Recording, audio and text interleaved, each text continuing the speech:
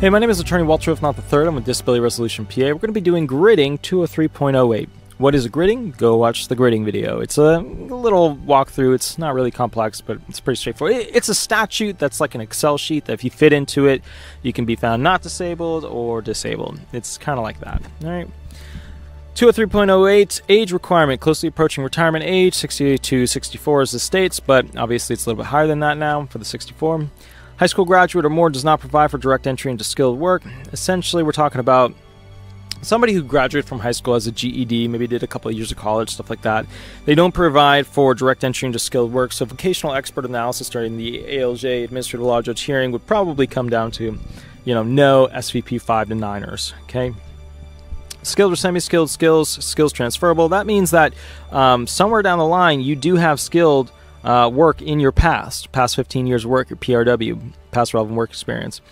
And that means you've got SVP 3, 4, all the way up to 9. And there is right over there, I believe, a bald eagle. And I'm sitting on an island, somewhere on one of the little islands around Merritt Island. So I took my boat over. I don't know if you can't see it from there, but basically we're hanging out on an island today. Okay, finding for 203.08 would be not disabled. So you wouldn't use that one to be found disabled unless you wanted to purposely be found not disabled, which I've never experienced in my entire life. Nobody comes to me and states, hey, I want to be found not disabled.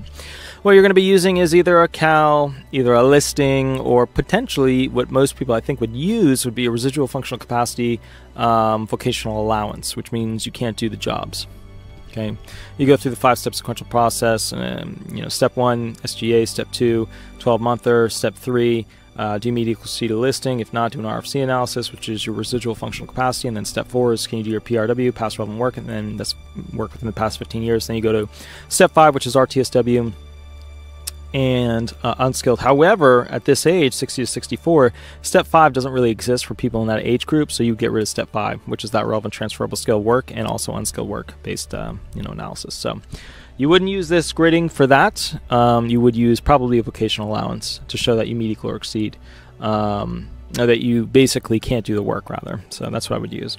Anyway, my name is Attorney Walter Rudolph Hnot III. I'm with Disability Resolution PA, an Orlando, Orange County-based Social Security disability law firm. If you have any question for your claim or you want the most up-to-date information, that's fine. Give me a call or shoot me an email, and we will go from there. Thanks so much. Bye-bye.